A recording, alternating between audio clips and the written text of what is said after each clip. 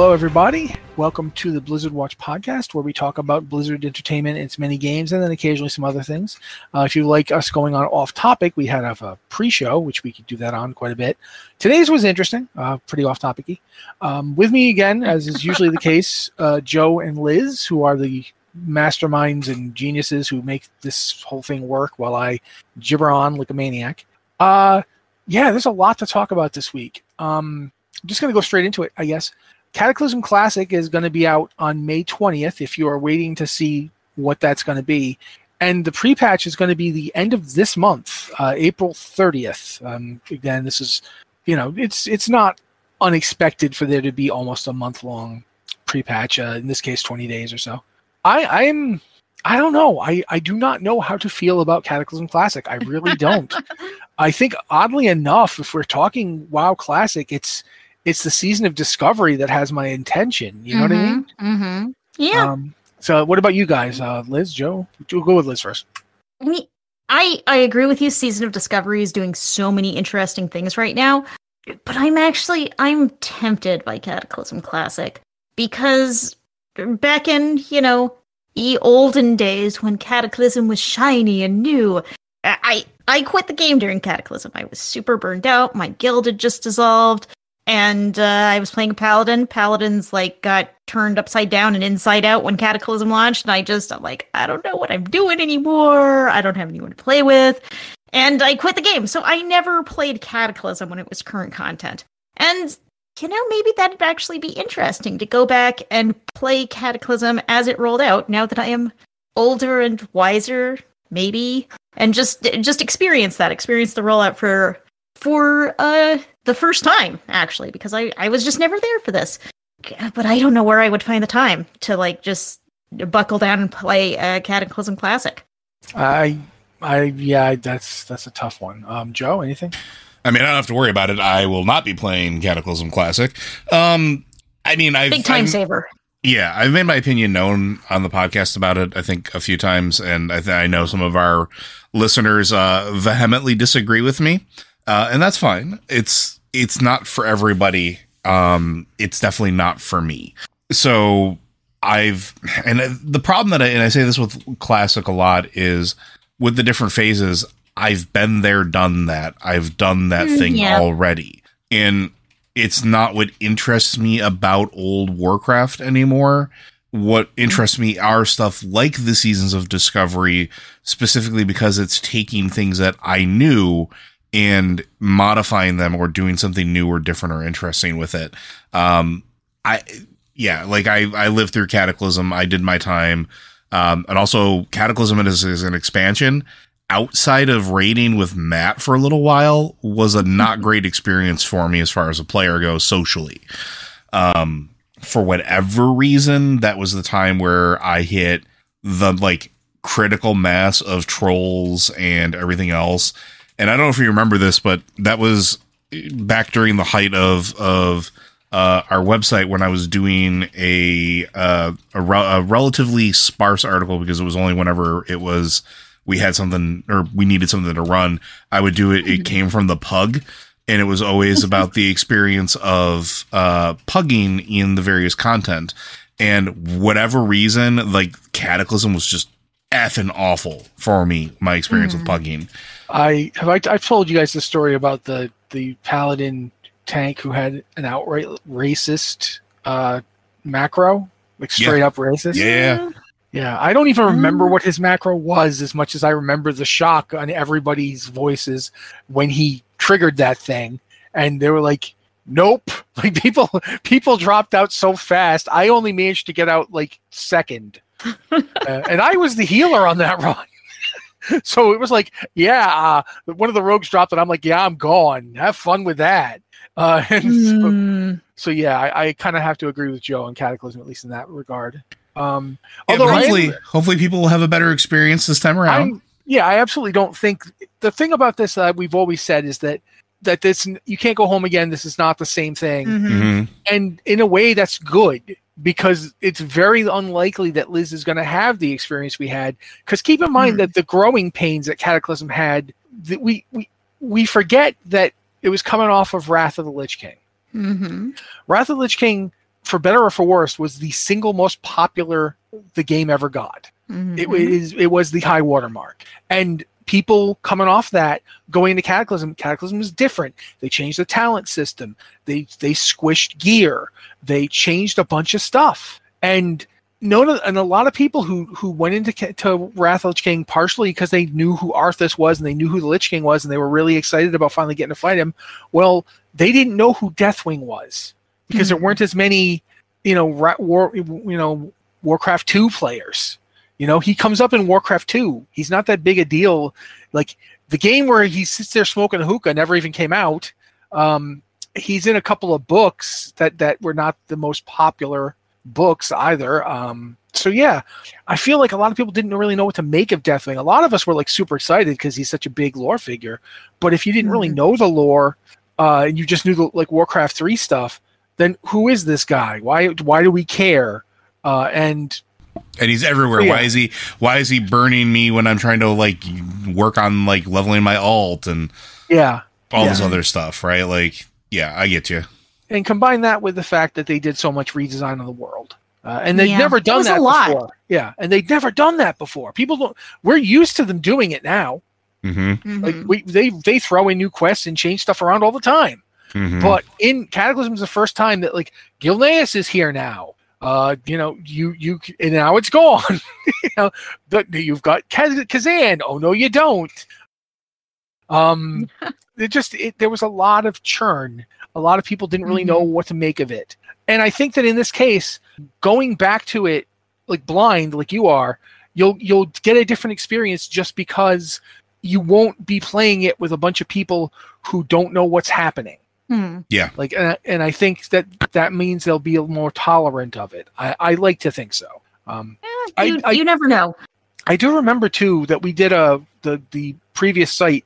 We did a thing where we went in and did a dungeon on the PTR, not the PTR, the actual beta. We did it on the beta, and that was hilarious to tank because nobody had any idea what they were doing. I don't think that's going to happen this time. I think people are going to be relatively, even though this stuff will be different, there's going to be a lot more people who know what's going on. So that's my take on it. And the thing about Cataclysm is, when it first came out, Cataclysm was not my thing. But, maybe it's your thing. Maybe it's someone else's thing. And if it's your thing, I'm glad you can play it. If you're someone like me and you didn't play during Cataclysm or you joined the game later, you can go and experience this for the first time, and maybe you will love it. But yeah, the big problem with WoW Classic is a lot like what Joe said. I don't feel the need to go back and redo stuff that I've already done. But Season of Discovery is really interesting. Season of Discovery is super interesting because it's different, and Cataclysm, it's kind of got me interested. I just don't know where I can find the time to level a classic character all the way up to Cataclysm levels. Because I haven't. I have someone who's maybe level 5, and I haven't stuck with it. Yeah, so that is the issue. Yeah, that's tough. That's tough. But since we talked about it, we should probably move on to and segue to the WoW Classic Season of Discovery Phase 3 that rolled out last week on the 4th. Yes. And one of the things that the Discoverer's Delight XP buff is still rolling, I guess. That's pretty cool. They changed some stuff, right? Because you say here they did, so I wanted to ask you. Yeah, about they actually hotfixed Discoverer's Delight just this week. So, and they continued it. They introduced it in Phase 2. They continued it into Phase 3 with players from level 1 to level 39. That was 40 was the previous level cap, so would get plus 100% experience. So you're going up to 39, you get double experience all the time, and a huge boost in how much gold you're earning from quests. And but in Phase 3, players from level 40 to 49, the new level cap is 50, will get a plus 75% experience increase.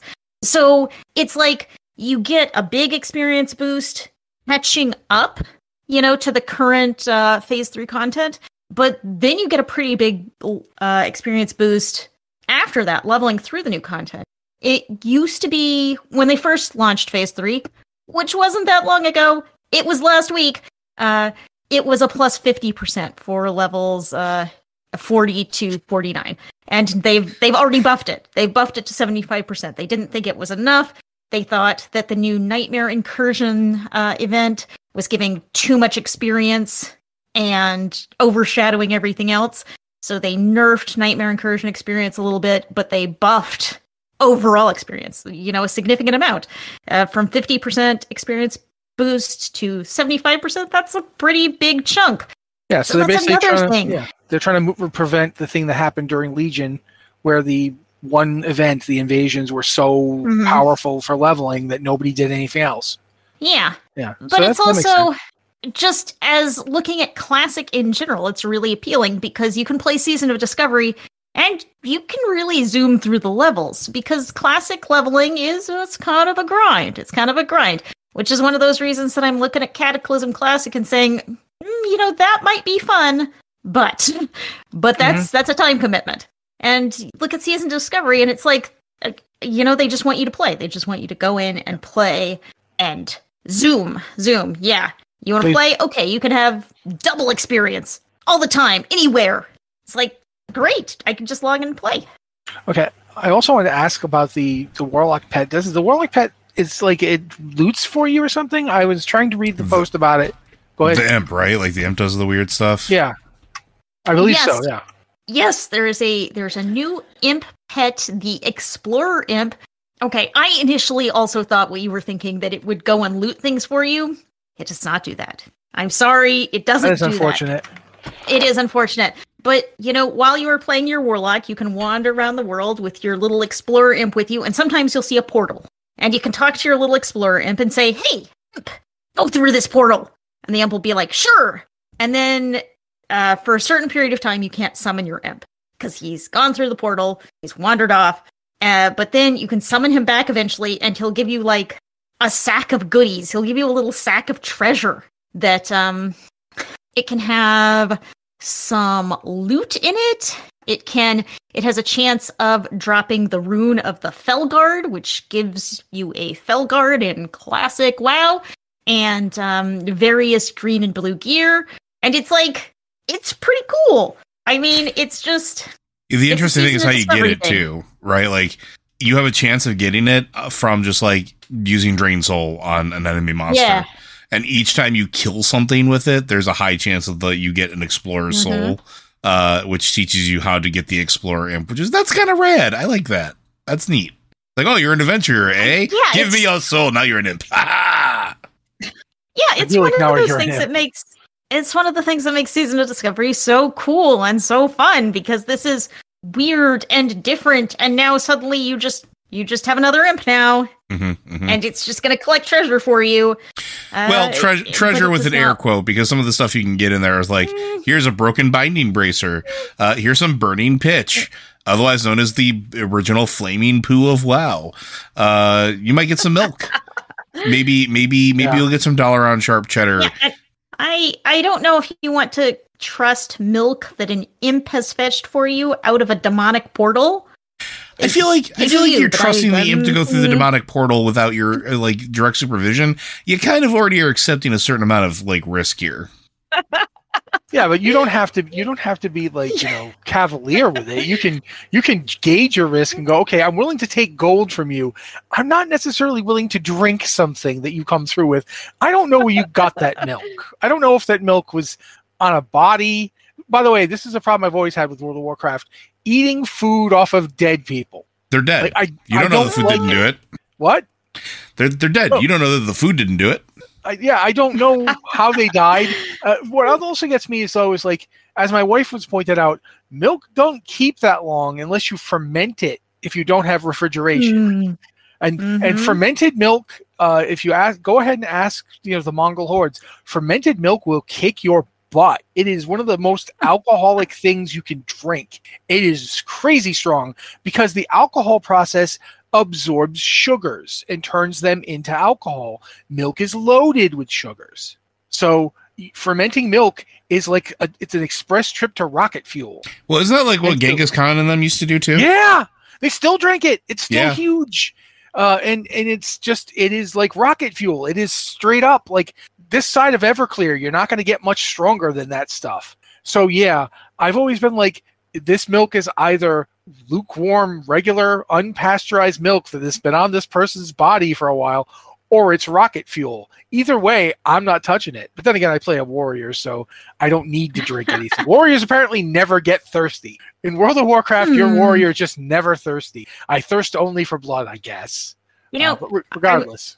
I'm going to go totally off topic for a second here, but I've been playing my warrior. I'm going off topic in a different direction because I've been playing my warrior alt lately. And man, is it just me? Y'all have to give me your opinion, or is charge like the most satisfying button in the entire game to press? You just no, 100% is. You're gonna knock me back. Well, no, I'm gonna press this button. Charge and leap are very satisfying. The thing about charge too is charge used to be something you had to wait till level 10 to get, and then you had to wait, like you could only use it out of combat. And over the years, sanity came into the world, and they were like, no, just charge whenever you want. You don't have to have a separate ability to charge in combat. It's just charge. And so now charge is this happy, fun button that lets you run up and make new friends. You see a new friend over there. He looks like he needs a hug, possibly a very pointy hug. So you charge to him and you give him as many pointy hugs. Maybe he's got like a headache or something. So you just whack him on the head a few dozen times. Then you repeat with the next guy. It's great. You're like the welcome wagon. At one point, I remember even saying, I think this was back when the last place closed down, I wrote a post saying something to the effect of, you are the weapon as a warrior. You're the projectile. You are literally shooting yourself at the enemy. You don't shoot them with guns. You shoot them with you. Just boom. Hi, here I am. Whack, whack, whack. Yeah, charge is great. Leap is great. Anything that allows you to move like that. And I say this, this is not me dogging on paladins. Paladins have a lot of cool stuff, but it always feels with paladins like, I'm chasing you. Stop running away. I'm going to have to hit you with a hammer from over here. Fine. I'll get on my elephant. Fine. Here. Whack, whack. Oh, he's running away again. With a warrior, charge, hamstring, charge. You're not getting away. Charge, hamstring. You're not going anywhere. Stop running. I'm going to be right on you. As a paladin, you do have to throw hammers at people a lot. I mean, if anyone runs away, you have a limited toolbox, and your toolbox is a hammer. Yeah, and you're throwing hammers at people, and you're getting on your like ram or horse, or I don't remember, the Kodo if you're a Tauren, whatever, a big shiny bird if you're a blood elf, and chasing them for like 3 seconds, and then you're like, oh, it's my horse ran away again. Now I'm just gonna have to throw hammers at you until my horse comes up. Ow! I'm being attacked by Home Depot. Oh God! So yeah, I do think charges. But to try and actually get this somewhat back on track, this week, it's the 9th as we're recording this, right? Yes. Yeah. So I had to check. Yeah, in 3 days, so probably around Friday. I don't remember what day, but the 12th of April, Diablo 3 is getting Season 31, which is, we talked about it last week. It's the one with the Herodric Cube mania, where you can basically just take any 3 powers you want. They don't have to be dependent on your slots. So you could have 3 ring powers or 3 amulets or 3 swords or whatever. Just any 3 powers you want, which does allow for some fun meta builds and some kooky shenanigans in terms of coming up with powers that you would not normally have access to. I enjoyed it the first time, and so I think it's cool they're bringing it back. But I mean, it is this is, at this point, Diablo 3 has got so much in it. There's a lot of stuff. There's a lot of systems. I don't know that I have the mental fortitude to actually sit down and plot out all the permutations of all these abilities to get to my ideal build. I mentioned choice paralysis again today, and it's like, well, you want choice paralysis? Okay, first, get up to level 70. Okay, now start leveling your Paragon points. Oh, wait, have you finished the Altar of Rights yet? And by the way, you can now get these legendary powers in any order you want. It's like, help me. Oh, God, this is a lot. But I still think it's kind of cool. What do you go ahead, Liz? I mean, and it's like you have this, and you also have Diablo 4, which gonna admit, I have yet to get a character to level 100 in Diablo 4. I just haven't. I haven't made it all the way to level 100. And I have played a lot of Diablo 4. I have never gotten all the way there to max level. So you've got that. You've got Diablo 3 right now, which I remember playing this theme when it first came around. I really enjoyed it. You could make some fun builds. But who has the time? We've got Cataclysm Classic coming up. I would like to play that, but there's no way I have the hours in the day. Oh, and by the way, I haven't finished Baldur's Gate 3. By the way, I haven't finished Cyberpunk 2077. By the way, Star Wars Outlaws is coming out in August. It's like, how do we make the time to play all of these games? Yeah. Every game, every genre is like crushing us with more games, more battle passes, more seasonal content, more things you will miss out on unless you do it right now. And where's the time? Where are the hours in the day? Yeah, do you want to eat? You kind of have to make money. And the other thing too is like while all that stuff's happening and games have become like engagement driven, there's also stuff like, have you guys heard of Songs of Silence yet? No. Okay, it's an RTS that's coming out. It's kind of an RTS. It's sort of like an RTS and a CRPG had a baby, and then that baby ran away with a roguelite and a 4X game and a kind of a polycule. And I don't know how they got a kid from all three of them, but nevertheless, that's what Song of Silence feels like to me. It's gorgeous. You should look it up. It's a beautiful looking game. It's got those elements that are like kind of it's got a pretty interesting story from what I can tell. I have not gotten to play it yet, but I've gotten to look at the story a little bit. Pretty interesting story about these like you're the refugees from the city that's been destroyed by the evil crusade that wants to put an end to the light. I mean the song it's called, which is like the kind of the holy thing of this world. They want to destroy it and create silence so that they're no longer at the mercy of fate. They want to be like the masters of the world, so they want to destroy and create the Songs of Silence instead. Blah blah whatever. Really pretty, interesting mechanics where you're kind of like. It's sort of it really does when I look at it. It feels like you're playing kind of some kind of demented mashup of Civilization and World of Warcraft, not World of Warcraft, Warcraft 3, and at the same time also playing Dead Cells. Like, and I don't know if it's going to be good or not, but I do know that it's going to take me time to know if it's good or not, and I don't know if I have the time. I don't sleep enough as it is. I cannot just carve out another 4 hours of sleeplessness. I'll die. Like, you cannot go without sleep to this extent. And meanwhile, there's also a game called New Arcline coming out, it's basically Arcanum 2. It's a steampunk meets magic game where like a plague is being spread, and it's this weird metal plague that turns people into metal. And you've got to figure out what's going on with that. And you've got all these like set pieces, and it's a straight up CRPG. And I'm like sitting there looking at this going, oh my God, at any other time of my life, I would have been so thrilled. But when am I going to get to play this? How am I going to play it? And yeah, I feel like the engagement metric-a-thon that we're on right now has gotten to the point where it actively detracts from my enjoyment. Like, I like games where I can play them until I'm done with them and put them away and not feel like I'm missing my chores. I really miss being able to do that. And it is just, but regardless, I've blathered on a bit. So like, I'm sitting here right now thinking, okay, could I do the podcast while also logging on and doing my Plunder Storm for the day? Because I have to do Plunder Storm every day. Because I want those cool pirate transmogs, but I don't actually enjoy Plunder Storm. But you still have to like carve out enough time to do enough Plunder Storm to get like a level of renown every day. And I'm thinking, could I multitask this odious chore that I am making myself do to get video game pixels? And it's kind of exhausting. Yeah. Joe's been really quiet, so I don't know if he just doesn't want to talk about it or not. I got nothing to add. Okay. Then we will move on to talking about the Diablo 4 Season 4 PTR. Briefly, we're going to talk about it because it ended today as we're recording this. I got on there a couple of times, and a lot of the stuff I thought I was going to like, I did like. Like, for instance, the new codex that just has all your enchants in it. And that you learn more as you learn more, and they just go in there, and it gets all of them in time, and it's a drastic improvement. I don't know how I feel about the stuff on gear because I didn't get a chance to get very far on that.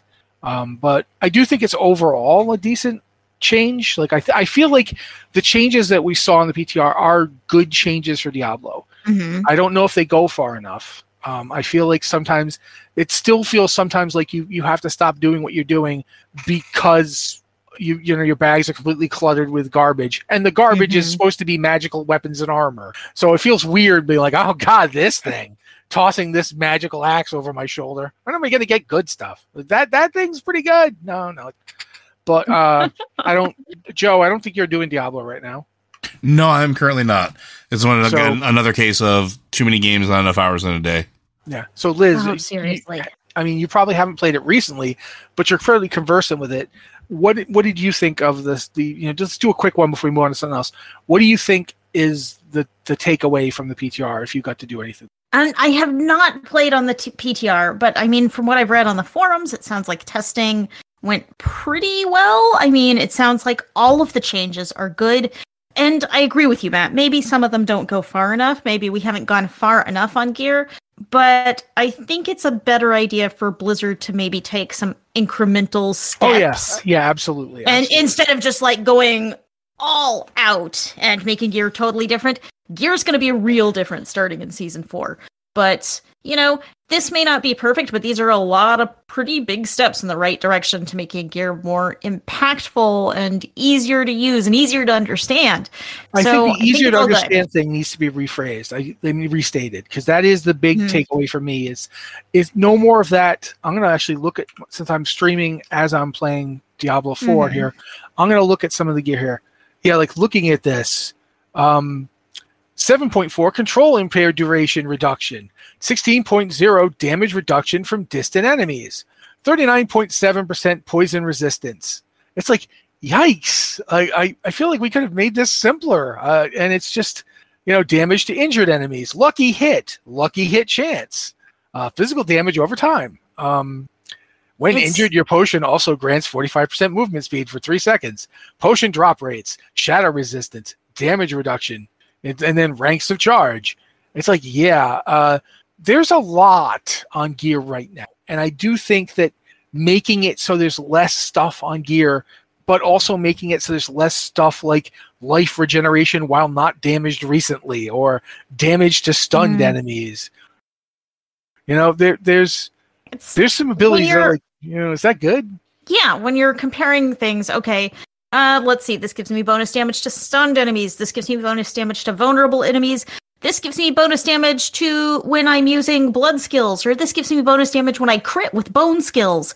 And it's like, okay, it's like you've got to have a calculus thing going on to figure out which one of these is actually better for your damage. Yeah, like the sword, the axe I'm using here, I'm going to read these to you real fast, but it's got 84% damage to healthy enemies. So I remember I had damage to wounded enemies. Now I've got damage to healthy enemies. So it's like, okay. Then it's got 36.0% damage to crowd-controlled enemies, 22.5% damage to bleeding enemies, 39.0 damage while berserking.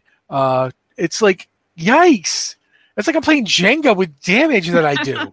Seriously, I think that simplifying it was one of the better moves they could have made. I just generally feel like they kind of lost the plot with affixes, and I think it's a good move to stabilize. Anything else before we move on to the thing that we probably don't like as much? Go for it. Diablo 4 Fortunate Finds. That's today, I think. Personalized sales coming to the cash shop with discounts up to 50%. And I don't know what they're doing here. So, Liz, can you explain this to me? Because I am very confused by this post that they made. I'm looking at it now. It's Pez Radar. Usually he's pretty clear, but I don't get it. I mean, a while back, they said they were looking at the shop and looking at pricing adjustments. And when they said that, I kind of thought, some of these prices that are really high, they're thinking about lowering them to more modest prices that maybe I would consider spending. And that is not exactly the case, because the $65 horse in the store, still in the store, the $30 portal pack that lets you change the color of your portals, still in the store. But what this Fortunate Finds thing is sales that are personalized specifically to you, that you will log on and find these custom personalized sales, and they'll just be in the store. You'll have some sales discounts up to 50% for you. I logged on this morning to see, okay, what's this look like? Do I have any cool sales? Is there anything I super need to buy now that we have all these cool sales? And okay, I have to explain that on my Diablo account, there are 4 necromancers. There's nothing else. There are 4 necromancers. Those are the only characters I have on my entire account. I have not played another character.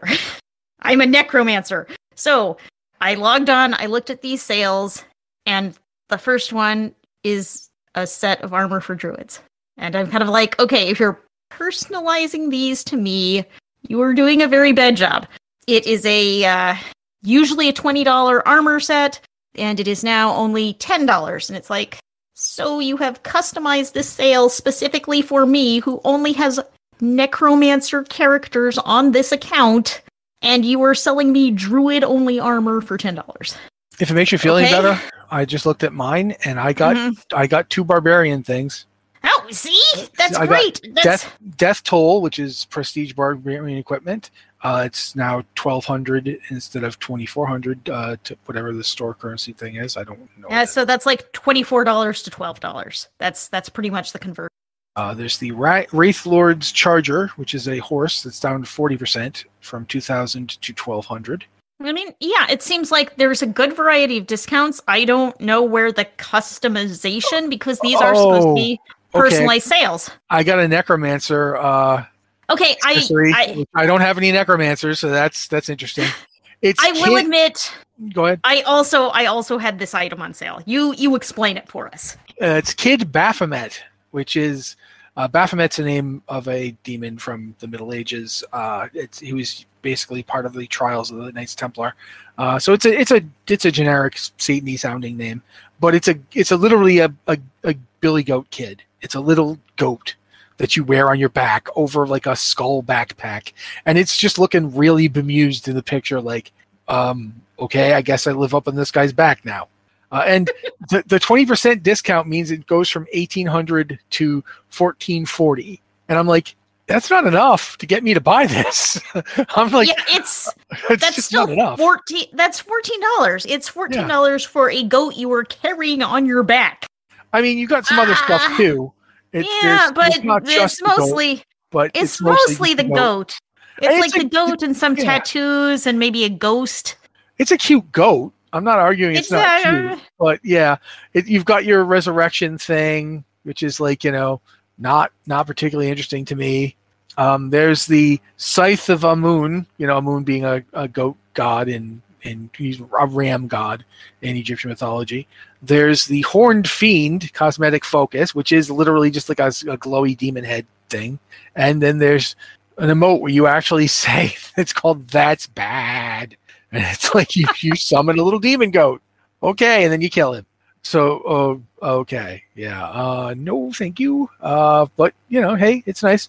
But yeah, it's a necromancer only thing. I was like totally thinking, oh wow, it's all barbarian stuff, but no, it's 2 barbarian things, mount which anybody can ride, and then a goat and a backpack. But I mean, if I wanted the 2 barbarian sets, I'd be pretty happy. I mean, that it's cheap, but I don't really want. I mean, cheap compared to $24. Cheap, yeah, cheaper in quotation marks.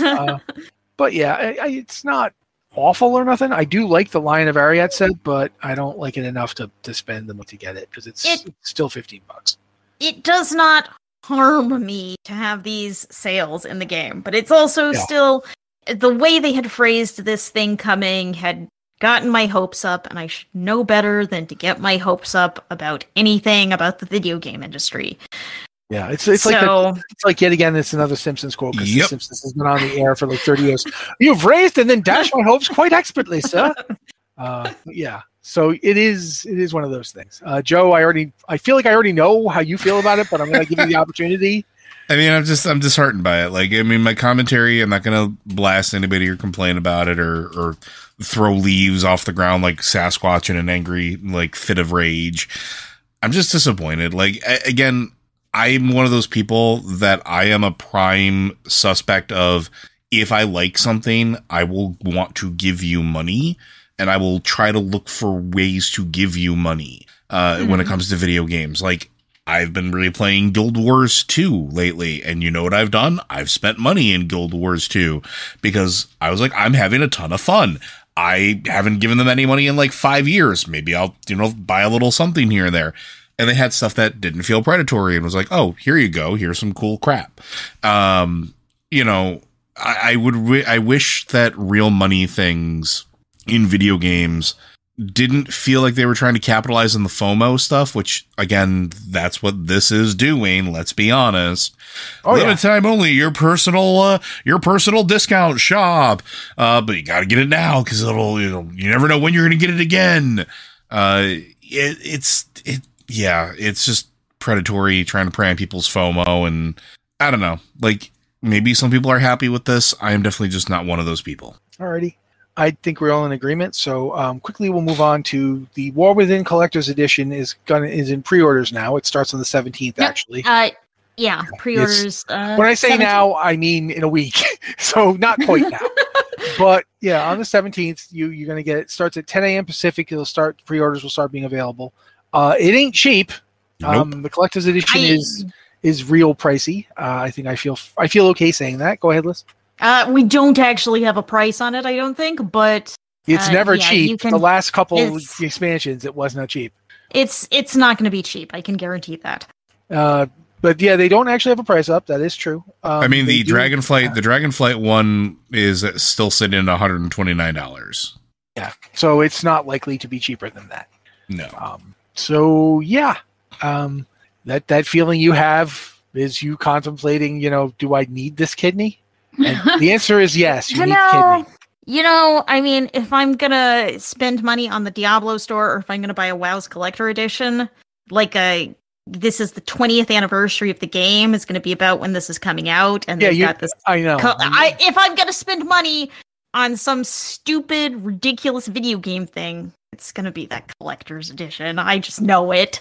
Yeah, whilst it is very expensive, likely more so than the last one, but even if it's exactly the same, it's pricey. But at least it's done one and done. But I guess here's my question: like, what is it in the Collector's Edition that really sings to you? Because the only thing that I usually go out of my way to try to grab, and I don't even bother with the Collector's Edition, is the art books. And usually I'll find somebody. I'll find somebody like Matt or somebody who doesn't want the art books, and I'll make a deal. But is there anything besides that really sings to you in the collector's editions? Well, I don't know what this one has. I know that the collector's edition for Dragonflight, I got one for my wife because I know she loves mounts, and I wanted her to have the mount because she really enjoyed it. She still flies the thing when she plays, but she doesn't very often at the moment because work is crazy. But yeah, for her. That was it's not worth $120, but all the other stuff that you get, like the pet and so forth and so on, it's a nice thing to give to someone else. Yeah, for sure. It's not something I would buy myself. No. But I'm talking about and we're talking about the physical version here, because you can get the mount and stuff like that. That's usually available in the digital version, or which is one of the pricier digital versions. But yeah. Yeah, I mean it's still pricey, but I mean Well, no, the thing is that I bought the digital version first and then upgraded it to the physical one when I knew I was going to get the physical one. So, because you pointed out, the art book, although I don't think there was one in Dragonflight. There absolutely was, which Matt never sent me. I'm shaking my fist at you, Matt. Other Matt, not this Matt, Matticus. Yeah, I was I didn't even know if it existed. You're mad at me for not giving it to you? Jeez, man. It did have some cool pins, one for each Dragonflight themed. Yeah, those are pretty cool. One thing they include that I'm kind of really about is a mouse pad. They continue to include a mouse pad, and it's did I need this in my life? Do I need?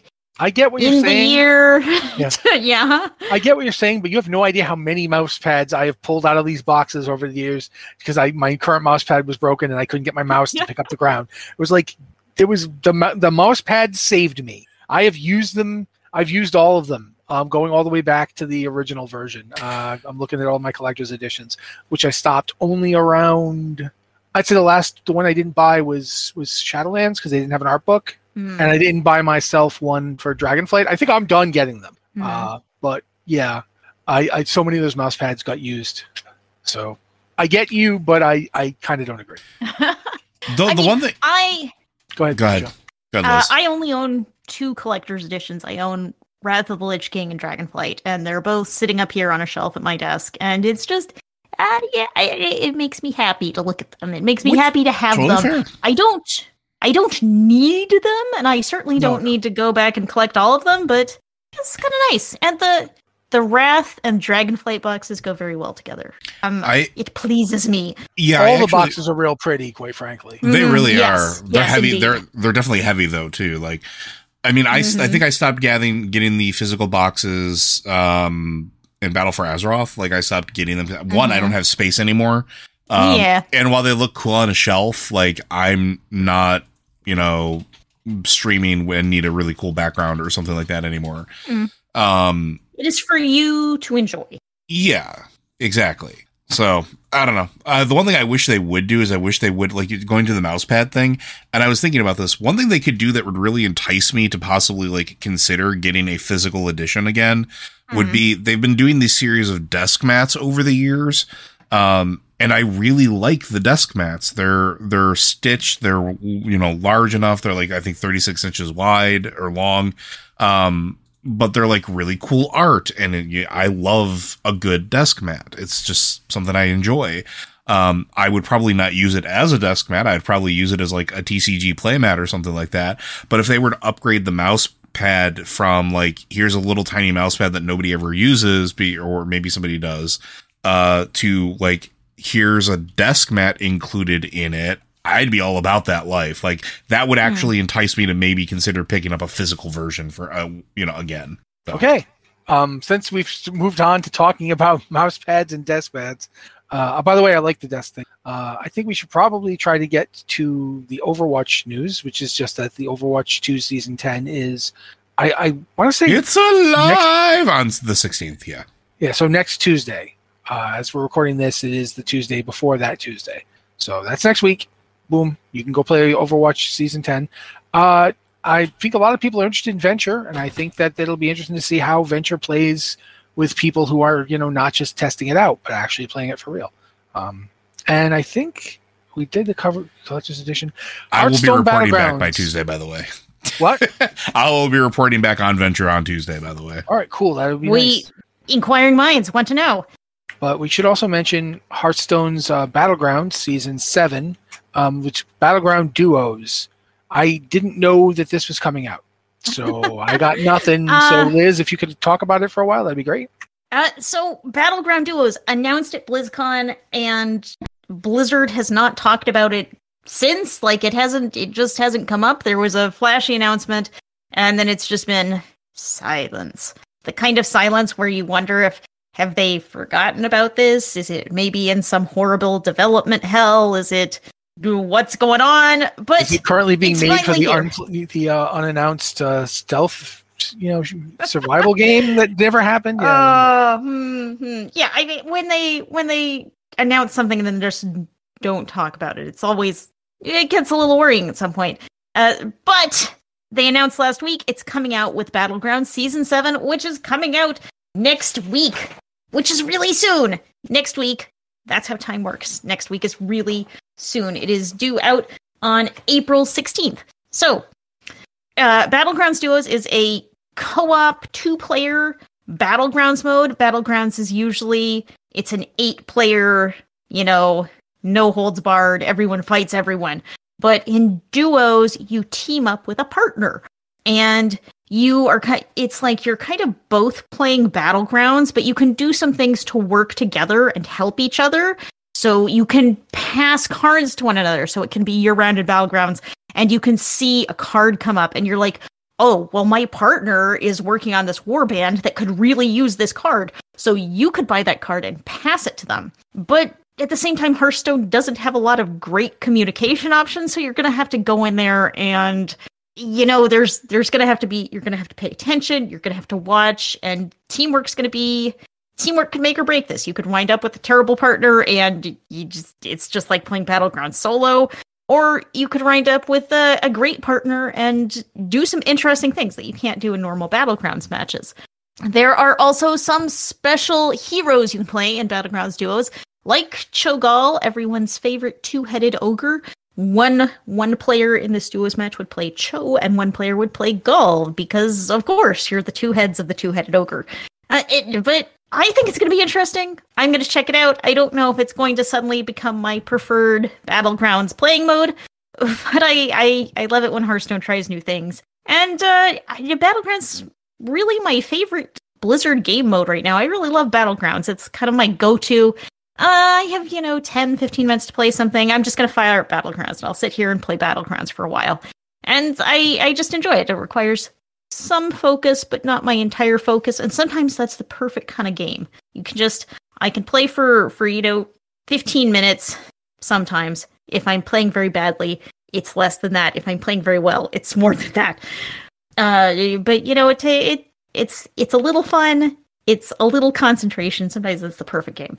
So this is coming out next week with a new Battleground season. That also means a bunch of card changes for both duos and the standard Battlegrounds mode. Quests are leaving Battlegrounds again, which I'm kind of sad about. But tavern spells will remain in Battlegrounds for both duos and the solo game mode, and just gonna shake things up. There'll be a new reward track to progress through. I am looking forward to it. I'm excited. I'm as hyped as it is possible to get about a video game, and my ability to experience hype is pretty low. So I'm at my maximum level of hype about this. Cool. And as you guys heard, next week, so get ready. I think at this point, though, we're going to try to get to a question, because I don't think we have time for more than one, and I wanted to do this one the moment I saw it, so we're going to go there. If you've got a question for the show, as is always the case, you can email us, podcast@blizzardwatch.com, the subject line podcast or Blizzard Watch, so we know it's for this show, or you can just tell us to thumb wrestle for it. Thanks on that one, buddy.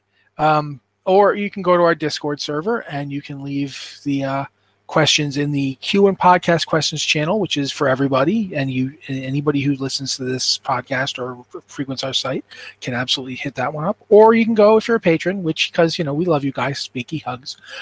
If you want to do that one, you can go to the Patreon Q and Podcast Questions channel, where you do look there first, because again, you guys pay the bills. But this one is actually from somebody who works for us. This is from Dan, and what's the current fantasy version of Cyberpunk 2077? Massive world building, story-driven quests, modern graphics with voice acting and motion capture, other than BG3. I'm going to throw that one out to Joe first, and then Liz can come in, and then maybe I will if we have time. Oh, geez. That is a... tough question. That is a tough question. I don't know that there's really an equivalent to it. Like, I'm racking my brain. Like, I don't think there's a game that really does what Cyberpunk 2077 does in fantasy.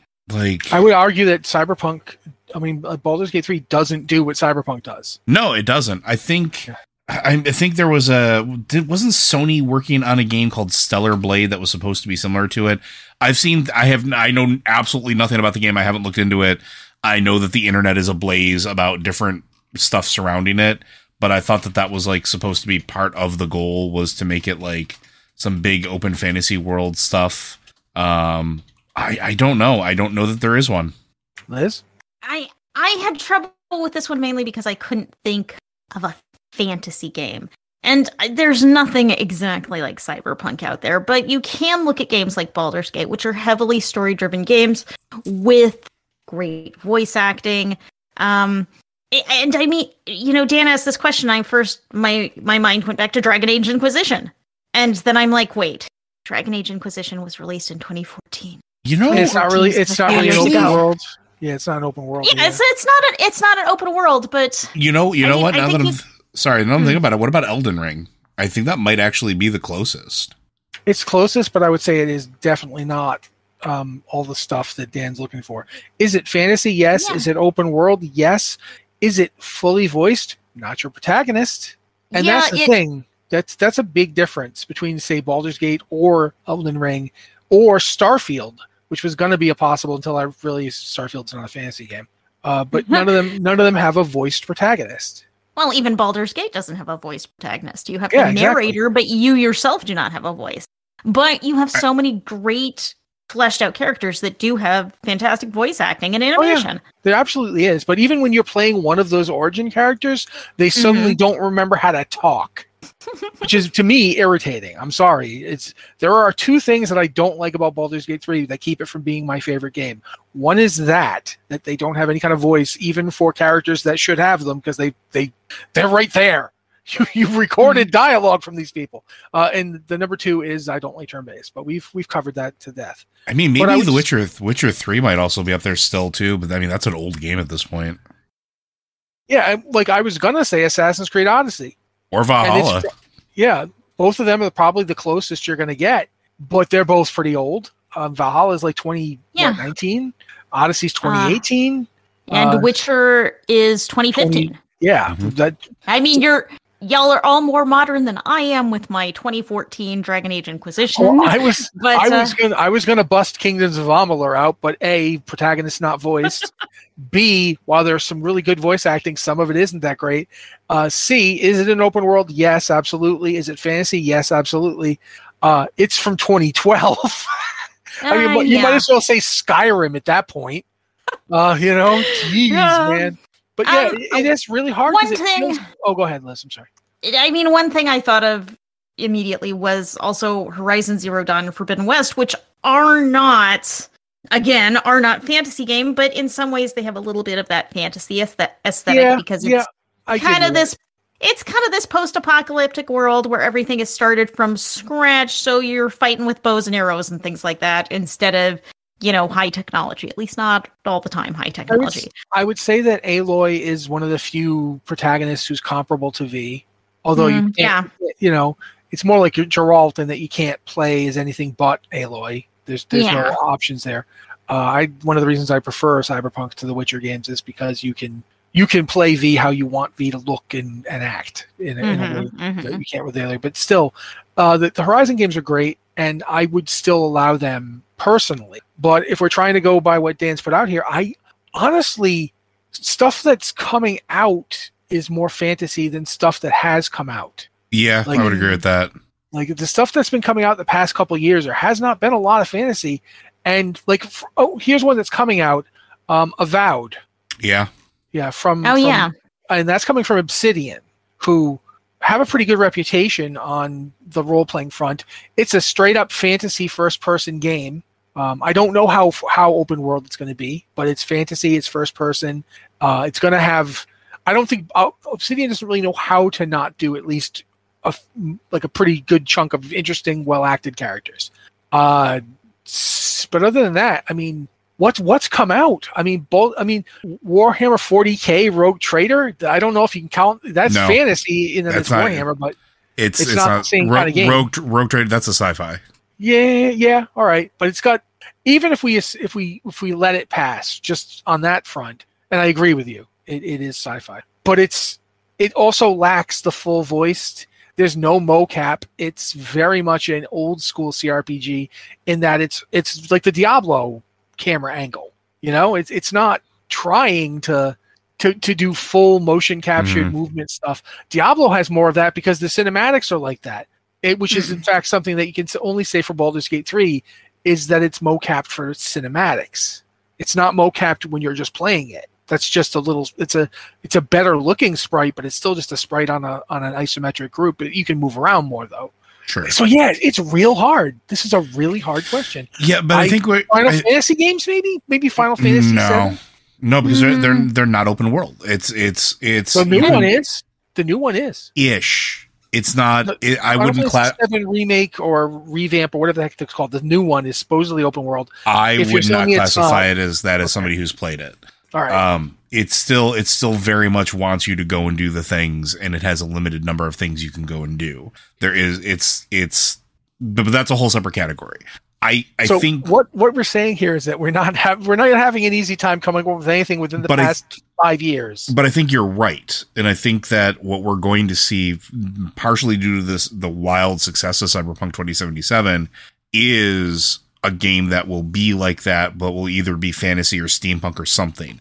Like that formula or that idea, that core concept will wind up getting applied to something else.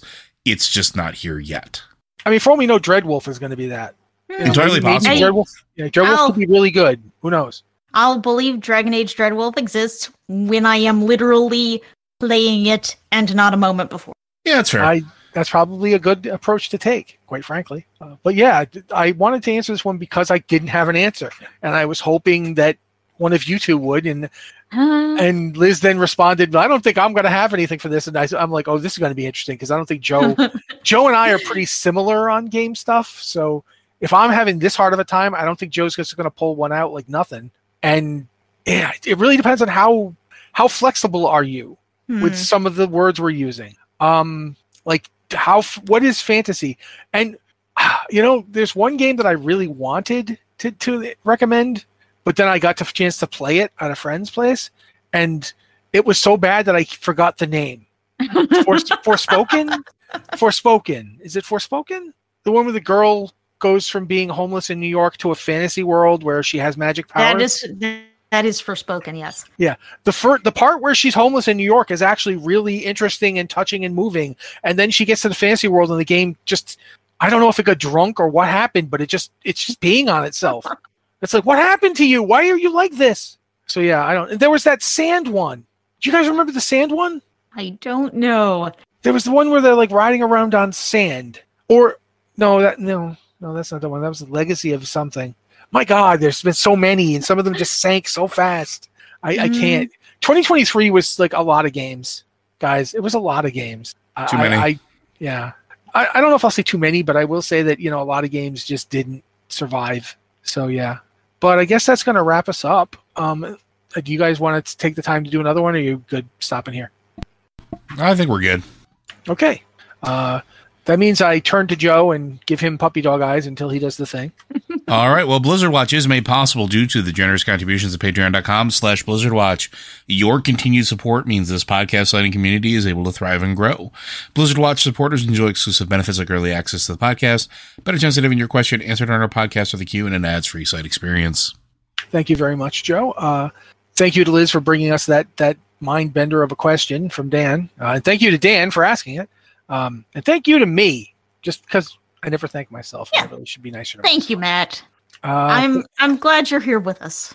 I'm also glad Joe is here with us, so I'm trying not to be biased here. I'm glad everyone is here with us. Yeah. Matt, Joe, and everyone listening at home. I'm glad for all of you. And if y'all want to continue being with us while you're doing it, we can go to the blog. We have an actual website called Blizzard Watch. I don't know if you know that. But you can go there, and there's like stuff there you can read. We do have more stuff on everything we've talked about. Though I have spent some time trying to find someone who is cynical enough to write the article that I think we need to write about the new Diablo 4 store sales. So we don't have an article about that yet. Hi, I'm cynical enough. You could have just put that in there, and it would already be in existence. The only reason that I haven't written that was because I'm like, well, someone's probably going to get it. If you need someone to write it, no one's doing it, I'll do it. I feel extremely cynical about this. Yeah, my counterpart Liz is currently working on it, but we do not have an article up on the site. But let me know. Soon our power of cynicism will turn into an article, and yes, it is. It'll be great. It is something we have in here as cynicism. All right, thank you guys so much for listening. We love you. Thanks for being here with us on the show. Are we still hiring? We are not. We are not. Okay, so we don't have to tell you doing that.